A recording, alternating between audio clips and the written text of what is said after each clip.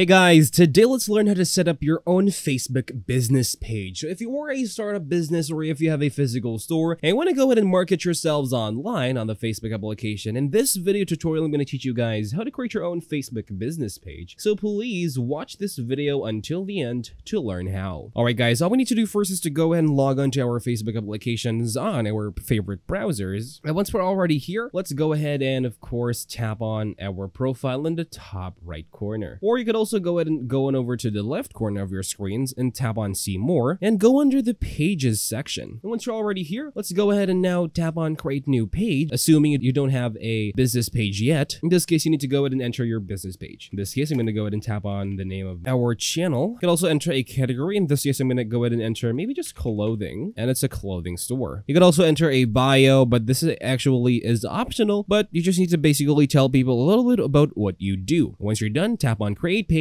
and wait for it to basically load. And as you see, it is now created. Now we can now go ahead and proceed with the other information needed. We can now go ahead and enter a website if we do have a website available on our end. And we need to also enter the phone number where the business can be contacted. Once that is already done, in this case, I'm going to choose a phone number or just basically enter an example or a test number on here. And once this is next, of course, we can now go ahead and also enter the business email. And then we need to enter the location, address, city, zip code of the specific business. Next, we also need to enter the hours, but also that's going to depend on you. You could also tap on no hours available if you prefer to. Once you're done with all of this necessary information, the next step is to enter, of course, your desired profile picture if you have a logo of your specific business, and also a cover photo to represent your business in a much more wider scheme. But once you're done, tap on next, and what we need to do is also connect our WhatsApp page. But you could also go ahead and skip this if you prefer not to. And the last step, or the next step, is to basically build your page audience. You could go ahead and invite your Facebook friends to go ahead and like your page, or go ahead and advertise your page